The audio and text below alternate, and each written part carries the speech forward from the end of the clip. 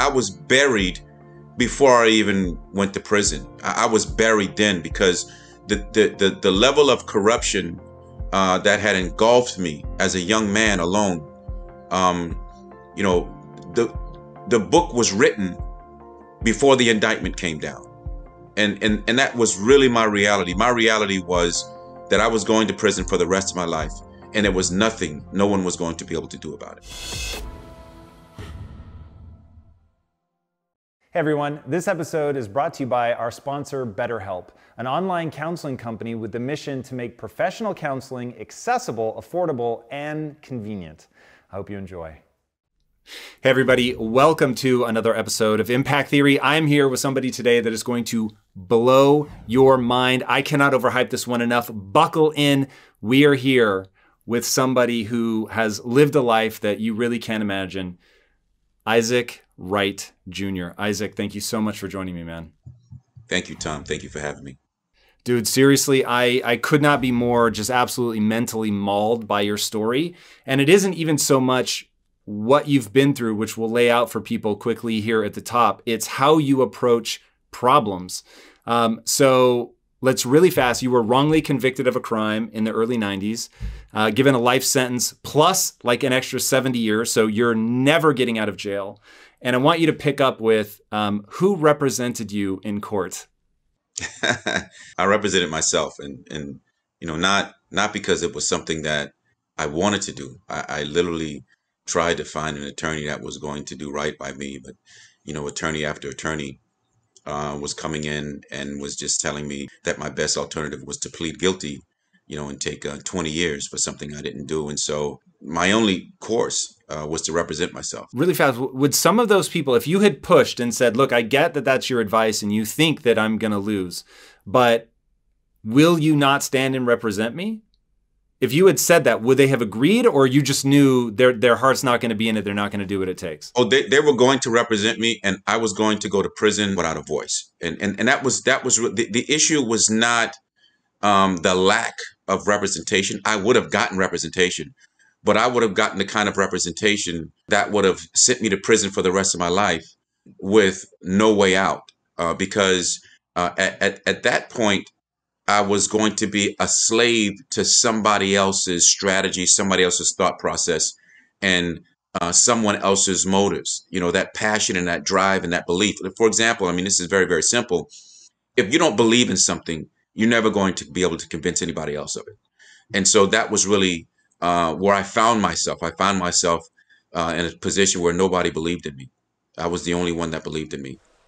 Dude, so how old are you at this point? I'm in my 20s. And what's your educational background? A high school diploma. So here's a guy in his 20s with nothing but a high school diploma who decides that, okay, I've looked at my options from a representation standpoint, and I am better off representing myself even though I don't know the legal system. So one, because I know how your story turns out, I know that it's brilliant. In the moment, though, I would have thought, I would have wept at your feet and begged you to take an attorney. And yes. So what was it in your mind that, were you thinking, I can learn this fast enough? Or do you have to explain to us this idea of having a voice was more important than winning? Having a voice was more important than winning. And that's how it initially began. But what happened is when I picked up that first law book, it felt like I was doing it all the time. There was an epiphany, and there was a sense that I found myself. I'm facing life in prison. I came into the arrest and the charges and the indictment and all these problems thinking that I actually had it down, that I was on top of the world. You know, because I had a flourishing career, and my ex-wife at the time, her career was flourishing. So we were doing really well. And as a 20-something-year-old young man, you know, with a little baby girl, a family, I thought I made all the right decisions. I had the world in the palm of my hand, and I didn't realize until I went to jail that, you know, I actually found myself. I mean, that's where I found out who I really was, when I picked up that law book for the first time, and from that point, my strategy began to change on how I was going to move through the system. All right. So I think one of the just to throw out some more of the pieces of the story, so we can get to the really interesting stuff. Corrupt judge ends up going to jail.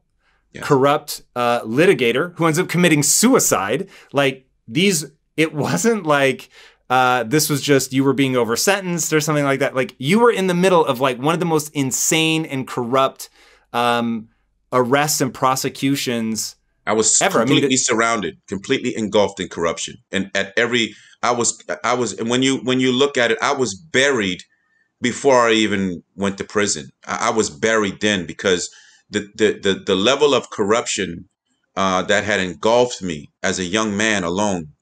Um, you know, the the book was written before the indictment came down. And that was really my reality. My reality was that I was going to prison for the rest of my life, and there was nothing, no one was going to be able to do about it. That was my reality. The story that I would love for you to tell that will give people an understanding. So here we have a young guy in his 20s who's thriving, by the way, who's got his own private record label. His wife is one of his musicians and is selling millions of albums. Like you're really doing very well, capitalizing on the rise of hip hop. Like you're really killing it, but only have a high school diploma, get framed, railroaded in the extreme. And now take us to that moment where you're being sentenced and sort of how this like epic battle that was destined to be on TV plays out between you and the lead prosecutor. So, I obviously I get convicted. I go to trial, and the trial is it's about a month and a half, almost 2 months, and the jury's out for a week or so, and there's problems with the jurors, and the judge tells them, don't, go back in and don't come out till you find him guilty. And so they finds me He guilty. actually said that? Yeah. Yeah, he said that. He Whoa. told him to go back. That's public record. I think there's some articles online about that. But he literally told him to go back in and not to come back out till he found, because I had a problem. This wasn't just a fight. This was a fight to the death, and I did everything that I possibly can. Even though my strategy was not to get an acquittal, I gave them my best that I had. And they deliberated for a week. They came out and said, we can't find him guilty, and that's what he did. He sent them back in. And they came back with the guilty verdict. That's crazy. About 45 days later, I'm sentenced, and so I'm standing up at during my sentencing. I'm looking at the judge, and as the judge is handing down my sentence, I notice that the prosecutor moves from his table. So I kind of turn to look to see what's going on, and he's continuing to walk up towards the judge's bench, and now the judge is actually sentencing me. And so that was really weird for me, because I've never seen anyone, at least a litigator, an officer of the court, moving around in the court, going up through the gallery in front of the judge, and actually in front of his bench while he's talking. It was a little disrespectful. So it caught my attention. So I'm looking at him, and my head and my eyes is following him up to the front. And he stands right in front of the judge, right in front of the judge's bench, where you can hardly, the bench is a little higher. So he's covering the judge up to like his, because he's a tall guy, but the judge was higher than him. So I was able to still see the judge's face. So he turns around when he gets to the judge's bench. He turns his back to the judge so that he can look at me. And he timed it. He timed walking up to that bench in such a way as he was able to get there and turn around and look at me as the judge was handing down the life sentence. And when the judge gave me the life sentence, he started smiling at me. He wanted me to see. It was important for him, for me to see that not only did he defeat me, but he took pleasure in what he had done to me. And so I looked back at him, and I smiled back at him. And so we stood there. I didn't even hear what was going on anymore. I mean, after the life sentence, it was all a buzz anyway, and so we stood there smiling at each other throughout the entire proceeding until the judge finished sentencing me. And then he walked off and walked to his table and shook hands and everything and patted everybody on the back and all of that. And then I was handcuffed and escorted out. Why smile? I knew why he was smiling. I smiled at him because I knew he didn't understand what really was happening. I never decided to represent myself to escape being sentenced to life in prison. I decided to represent myself because when I realized that I had a gift that I knew nothing about, my strategy shifted to not going to prison because I was going. My strategy shifted to making sure that when I went to prison, they wasn't going to be able to keep me. And so everything I did was not for today. Everything that I did was for years down the line. Even some of the things that you're probably going to ask me about when I made new law while I was in prison, I sat and waited for the right person for 3 years in prison. I waited for 3 years to get that right person to put this argument in. And I did it, and I got him reversal. I used that case in my favor after I made the new All law. right, that movement was so brilliant. You have to explain to people why you didn't just use it immediately in your own case, and like what it means to create new case law. I understood early on the corruption that I was facing. Even before I picked up that law book, there was an incident that happened to me the day I was arrested, and they took me to a holding cell in a jail to be processed before being transported to the county jail. The day I was arrested, I was in the cell, and I kind of fell asleep. It might have been 3 o'clock in the morning. I kind of dozed off, because I was arrested in the afternoon that day. And I'm still just sitting there in the jail, and it's 2, 3 o'clock in the morning. And, I think I dozed off because I heard my name, and I came to, and when I heard my name, I looked up, I saw one of the detectives and a man in a suit coming towards me in the cell. So in my head, it was like, okay, a family member or a friend contacted an attorney, and he's here to see me. So I got up and I approached the bars. And as I approached the bars, the guy in the suit put his hands through the bars, and I started shaking his hands. And the detective that was escorting him, and says, "I just wanted to introduce you to Somerset County Prosecutor Nicholas L. Bissell." And as he was talking, Nick Bissell says to me, "I wanted you to know, Mr. Wright, that I'm here to inform you that I'm going to be trying your case personally." Now, he was a head prosecutor. Head prosecutors don't try cases. Head prosecutors are administrators. Their assistants try cases. He gets out of his bed 2, 3 o'clock in the morning to come tell me that. So even as a kid, 20-something years old, I understood that move was something that was going to manifest itself in fact somewhere down the line, because he was not going to turn against what he just said, and he was not going to allow me to make him look like a fool. So I knew by any means necessary I was going to prison. It was over at that point. Fast forward, and I've been convicted. I've been sentenced, and I'm moving through the system. One of the things that I knew from that experience is that the more I know about them and the less they know about me, the better off I am. For example, if they see me coming, they're going to cut me off at the knees. And so the entire strategy that I used was to formulate legal positions and to formulate the direction that I was going to go into gathering evidence against them without letting them understand what I was actually doing. I did a civil case, and I fought that civil case like, you guys did me wrong, I'm suing you. But the purpose of the civil case was to get evidence. I didn't care. I could care less whether I won the civil case or not. I could have cared less. I knew that a civil case was a door that opened you up to a fishing expedition for evidence, and a criminal case was not. And so I was fighting two wars on both fronts in order to stay 10 steps ahead of them without them seeing me coming. While they concentrated on keeping me in prison, I was gathering evidence against them right up under their nose, and they had no clue what I was doing. Dude, it's so smart. And, I always tell people to play the long game. And normally when I say that, I'm talking about reputation and, be a good person and just think how these things knock on.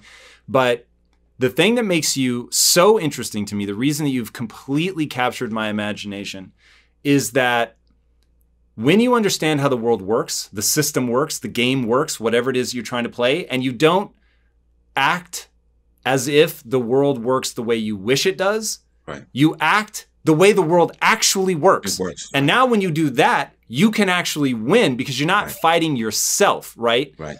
And that you would go, okay, I get the game I'm playing. I get that this is going to be a slow burn. You have the cojones to rock 7.5 years in prison. You wait 3 years to get the perfect case that matches yours, right? So you go to jail for being a drug kingpin.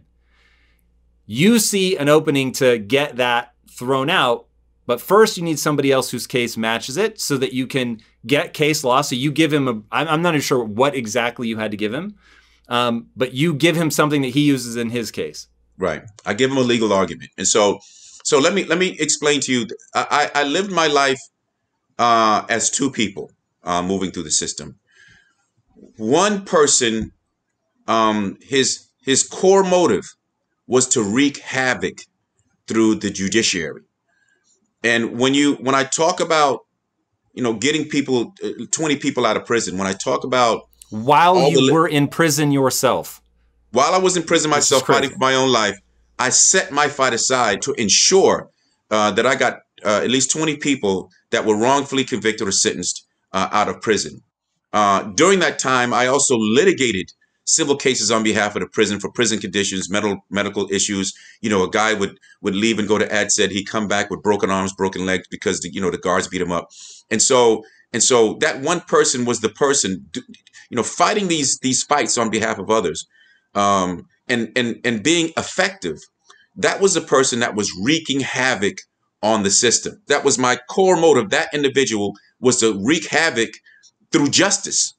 Because one of the things about injustice, if you fight injustice with justice, you wreak havoc upon injustice. It's like water and oil. It's never going to mix, And so that was one of the things that person, that was his core existence in life.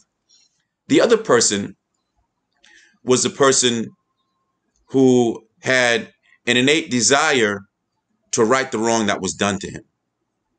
And that was an entirely different fight from the fight that I was fighting on behalf of other prisoners. Because when I fought on behalf of other prisoners, I didn't have the worry about them seeing me coming.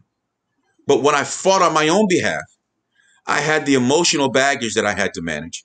I had to be clandestine in the way I was moving through the system and the things that I learned about the system and how I was going to use those things against them.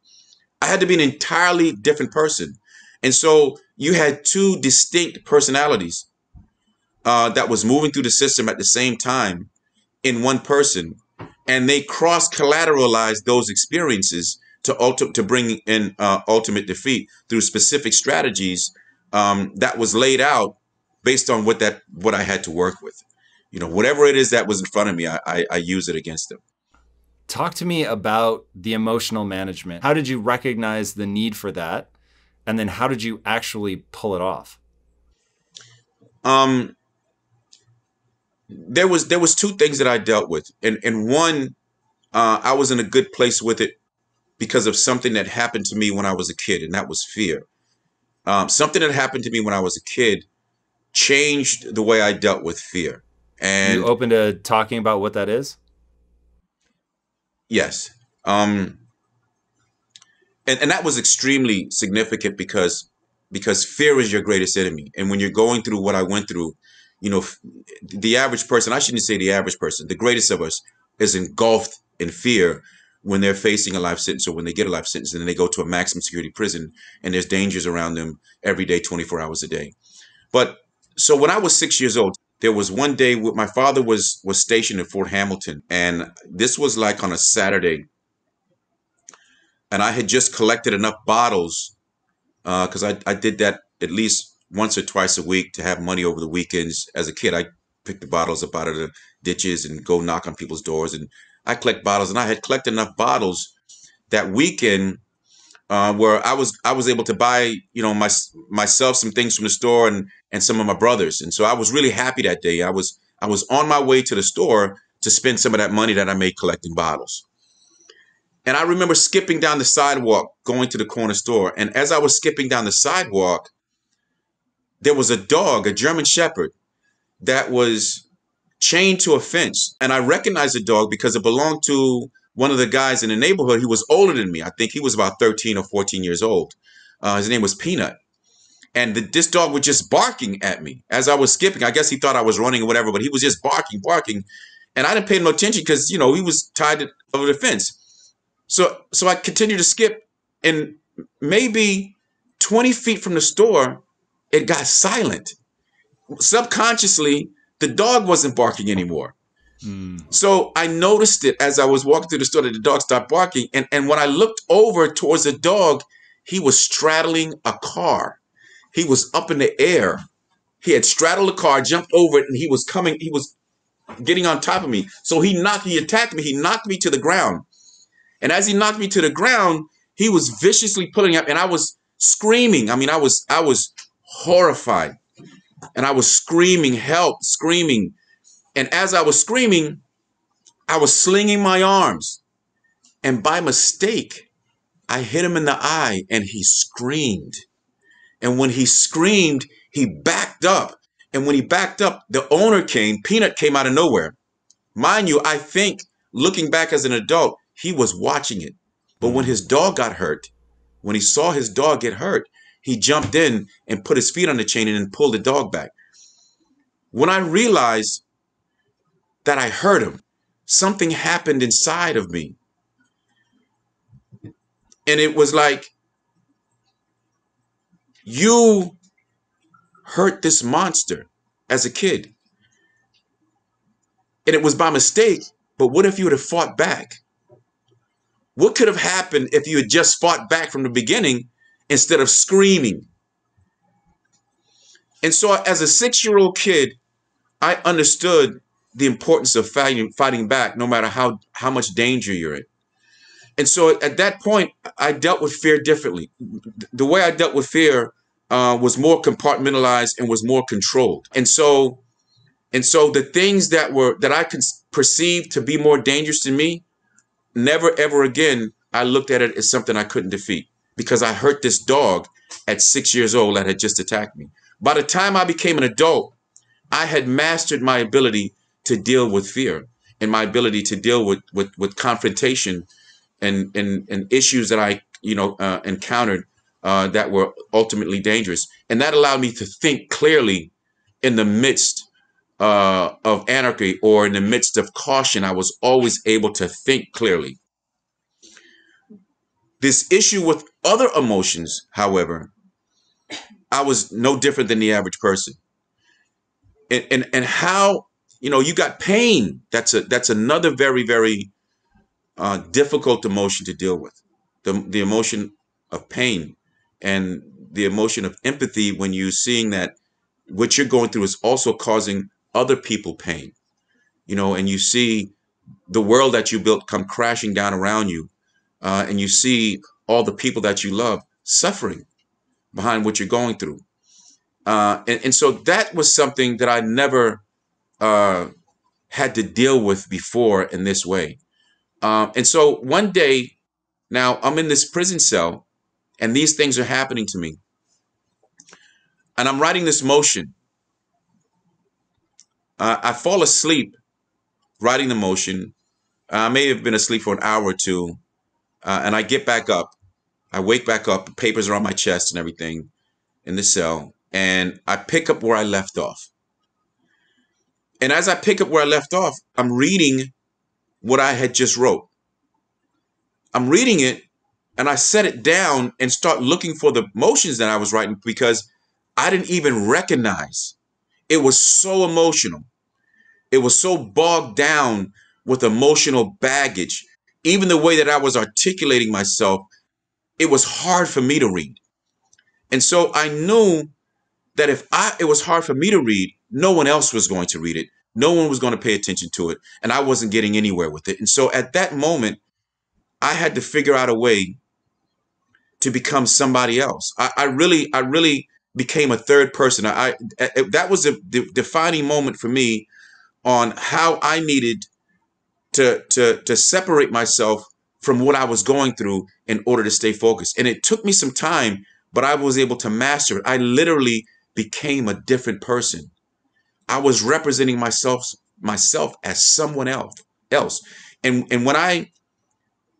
when it became something that I literally mastered, I was unstoppable. The issue of my ability to deal with fear different than other people, and then now my ability to manage what I was going through, I became a beast. And at that point, it just kept falling in place. Month after month, year after year, they continued to fall in place until ultimately 7.5 years later, I opened the door to my freedom. Hey everybody, it's time to talk about all of our favorite subjects, mental health. Is there something holding you back or preventing you from achieving your goals or even just interfering with your happiness? Do any of you suffer from depression or anxiety? As a lot of you guys know, I've suffered from anxiety for years, and trying to tackle something like that on your own is not always the optimal strategy. But a lot of people are super nervous to try out therapy, or they don't really know where to start, or they're just plain embarrassed. But now there's a service called BetterHelp that makes therapy more accessible and affordable. BetterHelp is professional counseling done securely online using your computer, tablet, or mobile phone through video calls, phone calls, or text messaging with licensed therapists who are certified by their state's board to provide therapy and counseling. It is not self-help, and it's not a crisis line. It's an online service available worldwide, and it has a massive network of counselors who have a broad and diverse range of specialties. So you can get a counselor with the sort of expertise that might not even be available in your local area. BetterHelp assesses your needs and matches you with a licensed professional therapist within 24 hours. You can log into your account anytime to message your counselor, and BetterHelp also has groupinar sessions every week where members can learn in groups directly from licensed counselors on multiple topics like relationships and ways to overcome anxiety. Especially if the thought of seeking help makes you nervous or embarrassed, be sure to check out the over 60,000 positive reviews posted on the BetterHelp site, and that's BetterHelp, H-E-L-P. BetterHelp is committed to making it easy for you to access the therapeutic help you need, even if you have never gone to counseling before. It's free to switch therapists, it's more affordable than local therapy, and they even have financial aid available if you need it. BetterHelp wants you to start living a happier life today. Visit betterhelp.com/impact, and again, that's spelled better, H-E-L-P, and join over 500,000 people taking charge of their mental health with the help of an experienced professional.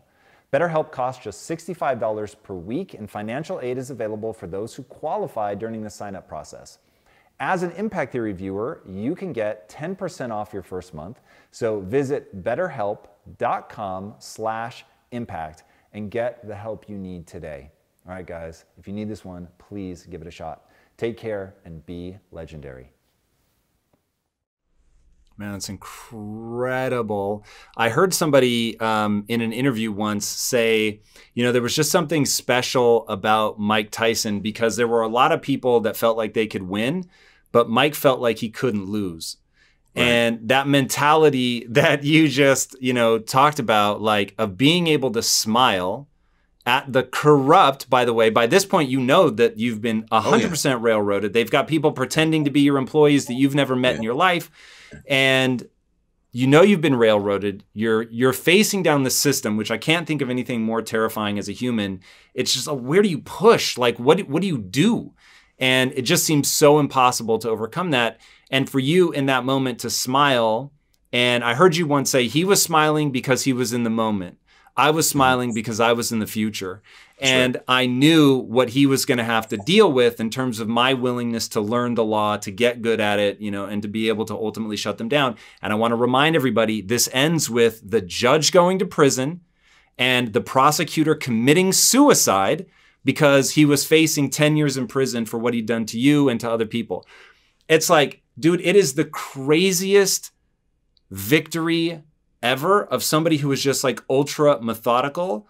Now, I wanted to walk everybody through that story, which you've told many times before, but it's so important to understand one thing, which is once you understand how the system works and you don't give in to your emotion, I've heard you say you have to turn anger into action. So you learn how the system works, not wishing it were a different way, because that's a waste of time. You learn it.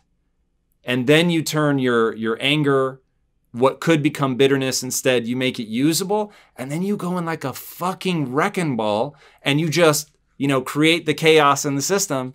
It's extraordinary. Now, having said all of that and setting people up, when this like clicked into a new gear for me was when I realized you're running for mayor of New York.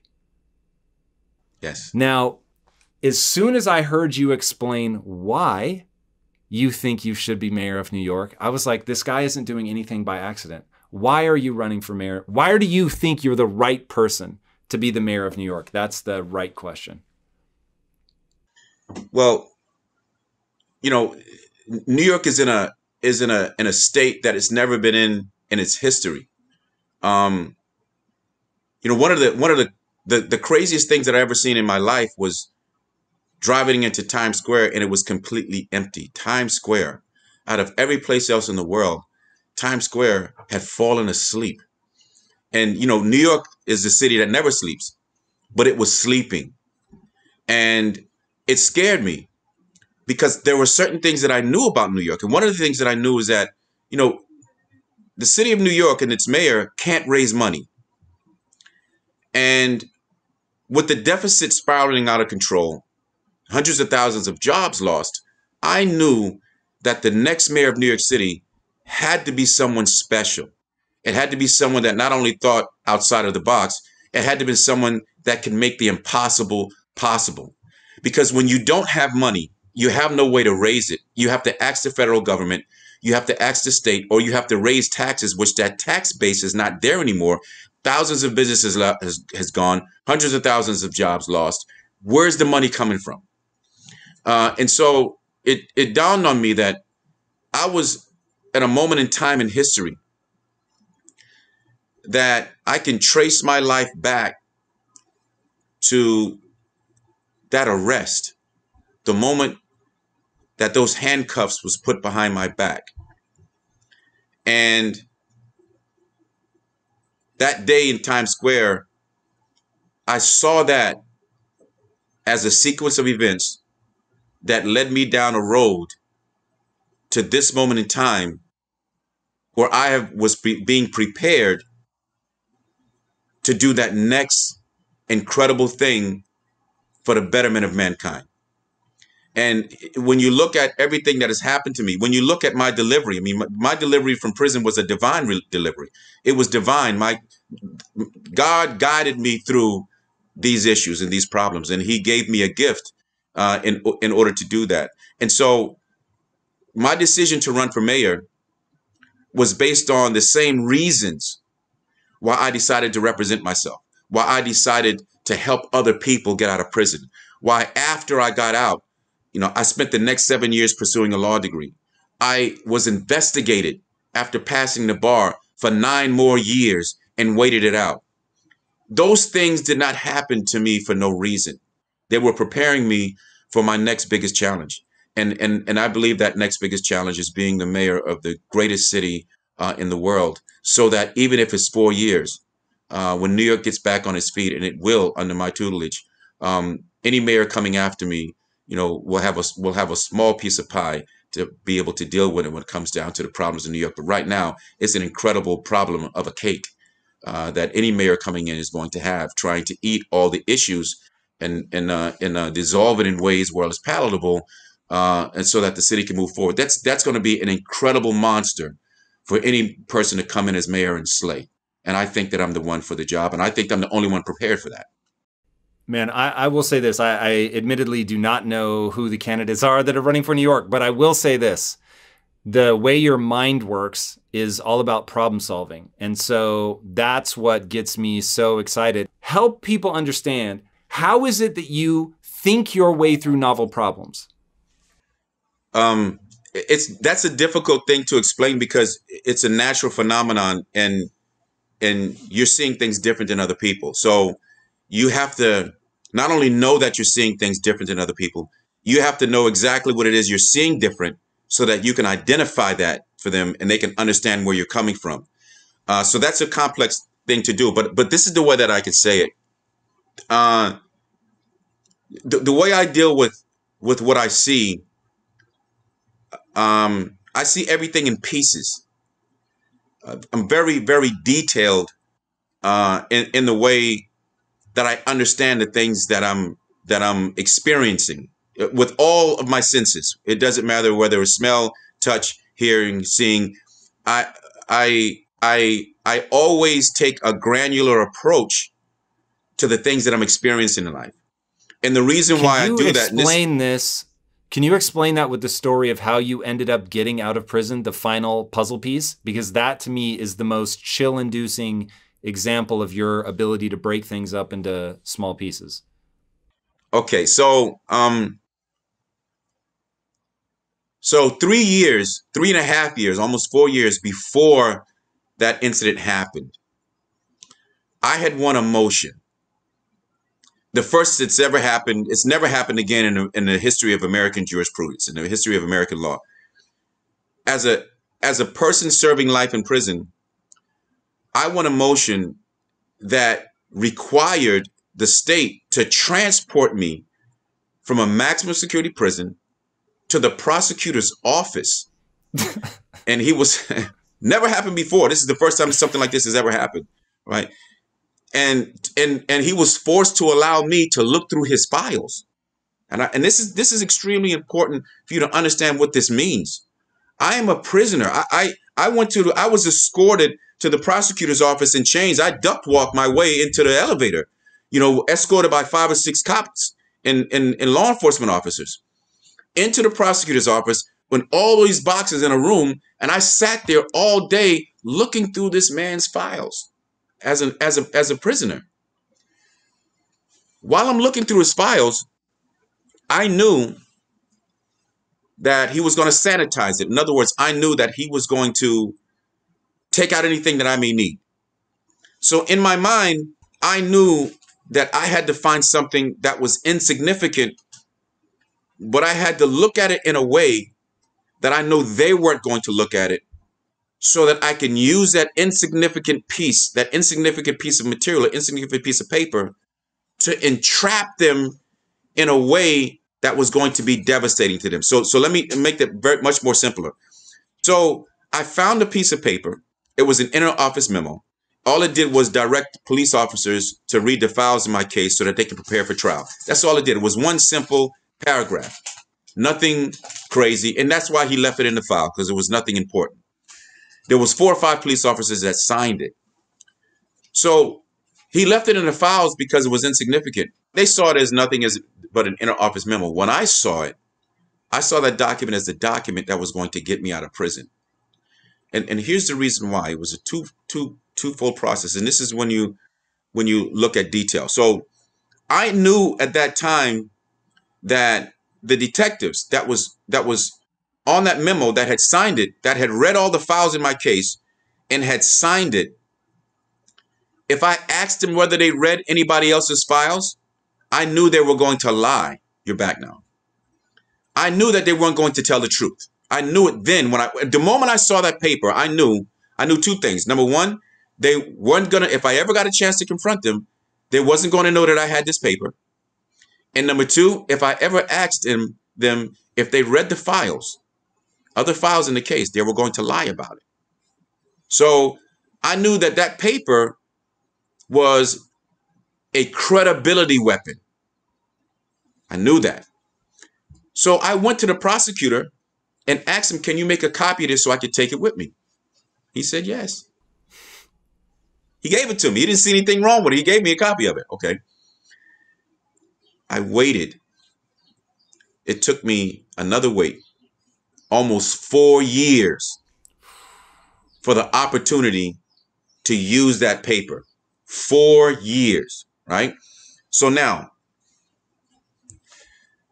remember what I said earlier. I understood the significance of the paper from a credibility standpoint. That these officers, even though they signed this document saying that they read all the files in my case, if I asked them that on the stand, they were going to lie. And the reason why I knew they were going to lie about it is because they were going to protect each other. If I asked you as a detective on the stand whether you knew of a discrepancy in another police officer's report, the moment you tell me I didn't read that other officer's report, I can't ask you about it anymore. In other words, I can't attack his credibility through you. So you're trained that if you're asked about any other report, to deny ever reading it, because if you did, I can then ask you about it. So that was the atomic bomb for me, that one piece of paper, because I had the foresight to understand that they were going to lie. Here's the problem. Here's a real challenge that I faced, and this is the intricacies of understanding human nature and the way they respond to difficulty. There's a difference between challenging successfully a person's credibility and getting them to confess. That's totally different. So remember what I just said. I knew that I had a credibility bomb. The challenge was, you challenged the police officer's credibility and you did it successfully, but you need a confession to get out of prison because your appeals is over. You still got these 70 years. You're going to be retried on the life sentence. And that was an issue that I talked about before about making new law in this other guy's case and using it to throw mine out. So now that your appeals is over and you got one chance at this guy, if he doesn't confess, you're going to spend the rest of your life in prison. So I needed a police confession. So this is what I did. And this goes down to detail. I took out every law enforcement file in my case, laid it out of my cell, and I did a psychological profile through their own reports on each one of them. And I chose one person because once that paper was out, everybody was going to know I had it. I only had one chance to introduce it. So I had to pick the right officer, the right police, the right detective that I believed if I got him in enough trouble, he was going to confess. So I did a psychological profile. I read the reports and the records over and over countless times for years. And I picked one person that I thought, this is the guy that's going to confess.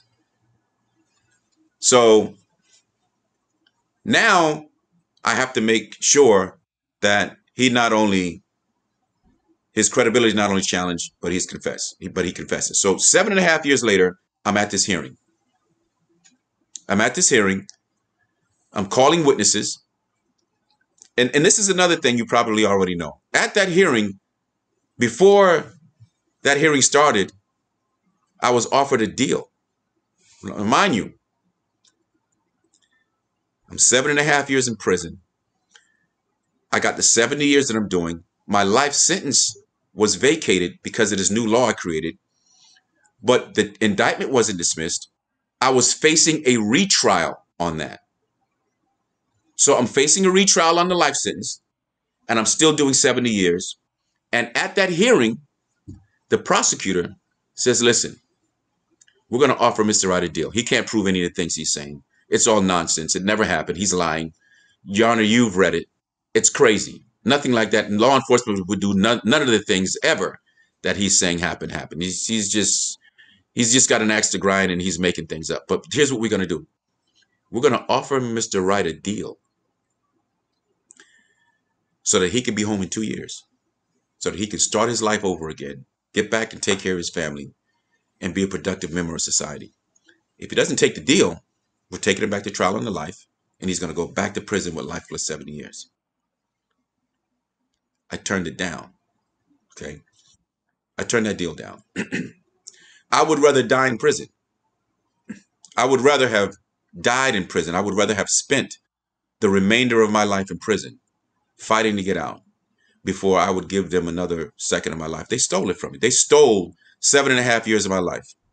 And, you got to think about what that means, because the people on the outside needed me. My family They needed me. And I needed them. But the decision that I made was a decision of universal sacrifice. And this goes back to when people choose their leaders, as mayors. It goes back to that. If a person is not willing to make sacrifices and to sacrifice his life for the people, he doesn't belong to be the leader of the people. And most people don't have that quality. But not to veer off, I turned the deal down and we had this hearing. And during the course of the hearing, the judge is saying to me, Mr. Wright, you turned down an incredible deal. You have an uphill battle. And, I want to be honest with you. I don't see where you're going with this. I mean, I don't see you getting any leadway with the things that you've mentioned in your papers. I said, Your Honor, I appreciate that, but with the court's indulgence, I'd like to continue, with my hearings. He says, well, no, you have a right to do that. Go ahead. So ultimately, Dugan came on the stand. The officer's name was James Dugan. Right? This is public record. James Dugan. James Dugan gets on the stand, and here's another detail. This is about detail. So when he gets on the stand, he's walking to the bench. I finally call him. He's walking to the witness stand. I noticed that his clothes, his uniform was different. And that bothered me. I needed to understand, why is your uniform? Why do I not recognize your uniform? I'm in prison 7.5 years. I've been dealing with law enforcement on a very, very intimate level in order to understand the system, in order to understand how law enforcement works, in order to understand the culture of law enforcement. And I've never seen that uniform you're wearing. So that's bothering me. I need to understand it. The very first thing I did was ask him about what he was wearing. Officer Dugan, I noticed you're in uniform today. Yes, Mr. Wright. I've never seen that uniform before. Can you explain to the court, what's your job description now? What police department you work for? He says, Mr. Wright, I don't work for a police department. I am chief of the police academy. Okay, so 7.5 years later, this guy goes from a mere detective in the prosecutor's office to running the entire police academy. Well, because I pay attention to detail and ask that question, that was a godsend for me. And here's the reason why. I know you're getting ready to lie to me. I know I haven't asked you this question yet, but I know you're going to lie. So guess what I'm going to do to you? I'm going to build you up to make you look like an archangel police, like God's own divine gatekeeper. I went through his entire career and showed the court through him that he was not only a man of honor, his integrity was impeccable. He was a godsend when it came down to police work. And it showed in his rise in his career. And the moment I got him way up here, I got him so far that I couldn't even reach. I asked him that question. Did you remember the discrepancy in Detective Race's report? He said, Mr. Wright, I didn't read Detective Race's report. Mind you now, I got the document that says he read every report. I don't stop there. Then I asked him, what about Detective Buckman? Did you read his report? Mr. Wright, I didn't. I went to 3 other police officers. And he just says outright, Mr. Wright, I didn't read anyone's report but my own. I write my report, I read it, I pass it on to the sergeant. So I asked him 3 more times until I get an objection. Objection. The judge screams on me, Mr. Wright. It's asked and answered. It's clear to this court that this detective has read no other report but his own. Okay. Mind you, I need a confession. I need a confession. This is detail. This is not only understanding the details, but knowing how to pick those details apart in pieces and use them just like an atom. Think about this for a second. The energy in an atom, a single atom, the things that we can't see, can wipe out the entire earth. The small details, the power in details, the smallest ones, can wipe a man out. So when I got that objection and the court said on the record that he didn't read any other report based on his testimony, I pull out the piece of paper that I pulled out that document. Do I present it to him? No, I don't present it to him. I need a confession. You know what I do with it? I turn it around. I put it behind my back, and I turn it around so anybody standing behind me can read it. So it's like this. What do I do then? I walk in front of the prosecutor's table so he can read it, because I want him to know what I'm getting ready to do to his police officer witness on the stand. I need him to know first, and you can't do nothing about it. You sat in here all this time and you listened to him lie. Now what I'm doing is I'm going to show you what I'm getting ready to do to him. And the reason why I'm showing you first, not only can you not do nothing about it, the sign language is going to go back and forth. You know, do all kinds of things back and forth on the stand. You're going to have to warn this man. You understand? You're going to have to find a way to warn him what's getting ready to happen. But what you don't understand is that in warning him, the only thing you're going to do is put him on alert, and he's not going to know why. That's all you're going to do. That's exactly what I want you to do, because I need a confession. I just don't need. I'm starting with this confession with you. You're my tool. You don't even know that I'm using you. Right? So he's reading it. While he's reading it, I got it behind my back, and I'm in front of him. He's sitting down reading it. While he's reading it, I'm asking the detective on the stand more details, and the detective is trying to look around me at him. Right? So it's working. Everything is falling in place. So I stepped to the side and I said, "Excuse me, detective, do you need to speak to the prosecutor? Something that you want to say? I'm asking you questions, but you're looking at the prosecutor. You're okay?" "Yeah, I'm okay." I said, "Okay, okay. I just wanted to make sure because I see you looking at the prosecutor." He's still reading the paperwork.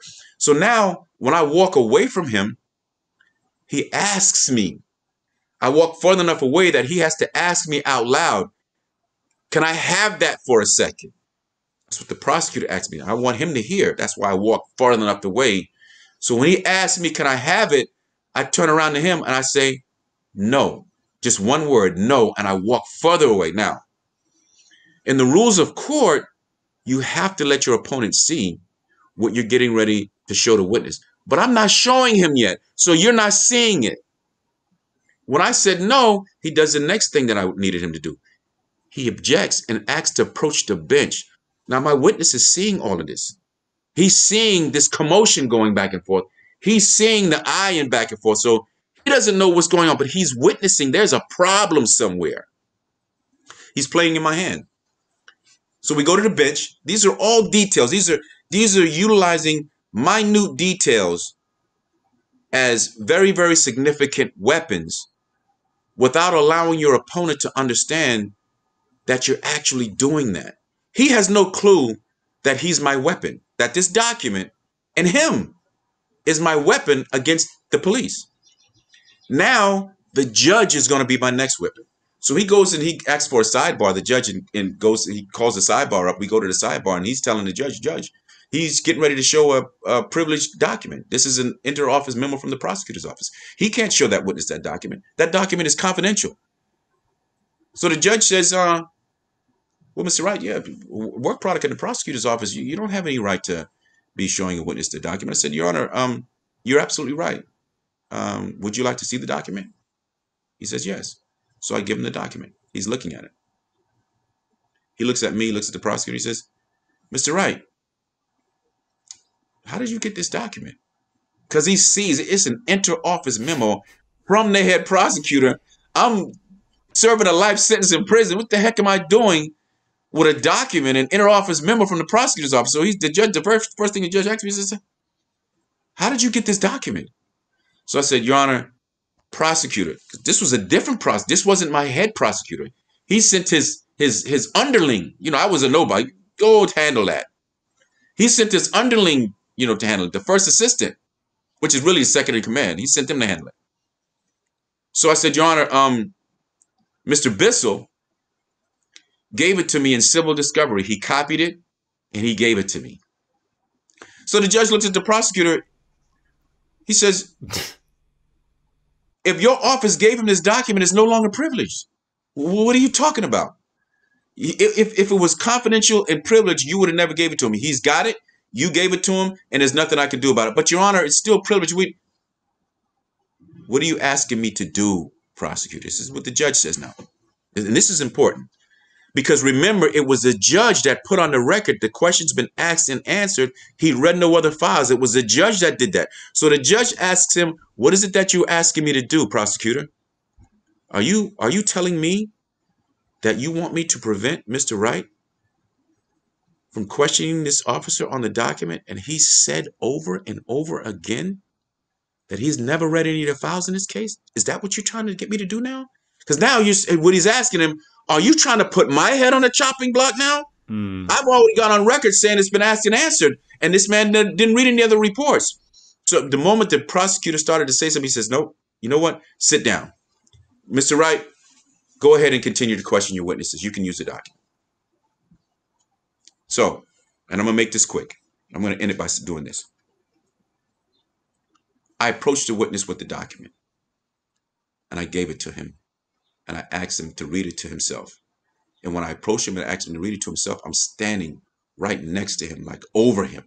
I want to crowd his space now. While he's reading that, I want to engulf him. I want to exert power over him, make him uncomfortable. So he's reading it, and as he's reading it, I'm seeing his Adam's apple trembling. I know now, okay, you know what's getting ready to come because you know what you just did. You're God's law enforcement officer, but now you just saw that I caught you in a lie. And that's the reason why I wanted him to read it to himself first. I just didn't want to come out and catch him. I wanted him to understand what was getting ready to happen. So let me explain just to say it like this, right? When a person, I know you've probably heard this before, and I know other people has probably experienced it. You have people that when they get afraid, they pee themselves. They lose control of some of their movements. Either it's urine, some of it's bowel. And the reason why that happens is because they sit in fear too long. When something happens quickly, the way your body reacts to fear is different. But when you're engulfed in fear too long, your nervous system begins to tie up on you. And so the reason why I wanted him to read it is because I wanted to engulf him in fear for a period of time to continue to weaken him. So he's reading it, his Adam's apple starts trembling, and he's reading it too long. It's only a paragraph. I had to stop him and say, are you finished? You done? He says, yes. So I said, do you recognize your name on that document? His voice is trembling when he says yes. I said, okay, this is what I want you to do. I want you to read that paragraph for the record out loud. He reads it, and he's trembling as he's reading it. And when he finished, he says to all the detectives listed below, please read all the files in State versus Isaac Wright. Pass it down to the detective below you. Make sure you sign it and date it. That's what it said. So after he read it out loud, I says, you just said your name was on it. Did you sign that document? Yes, Mr. Wright, I signed it. And you dated it, didn't you? Yes, I did. And before he could say anything else, I snatched the document out of his hand and walked away from him towards my table. By the time I got midway to the table, I turned around and I called him a liar. So you lied today. You're a liar, aren't you? Now, mind you, this is a detective of honor. And as I said to him, as I called him a liar, and he's explaining himself, no, Mr. Wright, I didn't. I said, yes, you did, because if you didn't lie today, you lied to the prosecutor. And as I'm talking to him, I'm taking my files out, my case files. Now I'm going to save him. He's in trouble. So what I'm going to do now is I'm going to save him. And as he's trying to explain, I laid my file right in front of him, and I say, redeem yourself. Tell the court what really happened. And I walked away from him. While I was walking away, I heard this scream. I've been holding this in for 7.5 years. And he started telling everything. It was that the hearings lasted a little bit longer, but after he finished, I knew at that point it was over. It was a snowball rolling down the hill. Everything came tumbling down. That confession was a prelude to the entire case falling apart. The prosecutor running the judge. I mean, it was just it was done. It was done. It's such an incredible story, man. Your fortitude, your resilience, your willingness to self-educate, to stand up for yourself, to fight an overwhelming odd, and to never lose sight of where you're trying to end up and what you have to do to get there is one of the most breathtaking and inspiring stories I've ever heard, dude. Like, this is just absolutely mind-blowingly amazing. And it's extraordinary to see that you've not only become a lawyer, but you've become one of the most sought-after lawyers in America. Not only do you have an incredible life story, but it's been turned into an incredible TV show called For Life on ABC. Not only that, but you're really trying to be a servant and bring your just deep wisdom and the way that you look at problem solving to a lot of people, man. It is really breathtaking. Where can people follow along on your journey? They can follow from a social media aspect. It's Isaac Wright Jr. At Isaac Wright Jr. That's my personal social media handle, and everything's there. I lay out my life on social media, the things I'm doing on a daily basis, some of the things that I've gone through, some of the things that's going to happen. And then you have my campaign website, which is www.wrightfornyc 2021. You can sign up there. You can join. You can donate. You can follow the campaign, and you can ask questions. There's another site, and I think this site is significant, but it's specifically for people in New York, called forgiveness.nyc. It's dealing with a policy issue that I have to forgive as mayor. When I become mayor, I'm going to be forgiving those people that are renters that are facing eviction, and those that are facing foreclosure because of COVID. I'm looking to put them in forgiveness programs where all those debts are going to be forgiven. They start with their landlords and their mortgage companies anew, and we make the landlords and the mortgage companies whole, so that they don't take losses. I think that's going to keep thousands and thousands of people off the street. It's going to keep thousands and thousands and thousands of people in their home.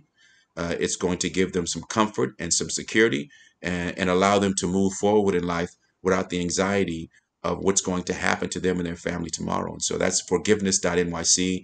They can start signing up now in preparations for me taking this office of mayor and giving it back to the people, and getting New York City back on its feet.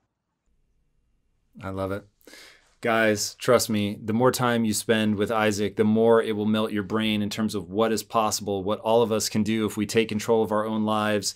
If instead of getting angry or bitter, we turn that into action, we figure out how the game works, and then we just play it better than anybody else. I mean, it really is such an extraordinary tale. And speaking of things that are extraordinary, if you haven't already, be sure to subscribe. And until next time, my friends, be legendary. Take care. Each and every day I'm looking at the blessings that have come. Now look, there's no way in hell I would have signed up for this, right? Not at all. Like it wasn't definitely, I wouldn't have gave up, like all of my 20s essentially, for this, not at all.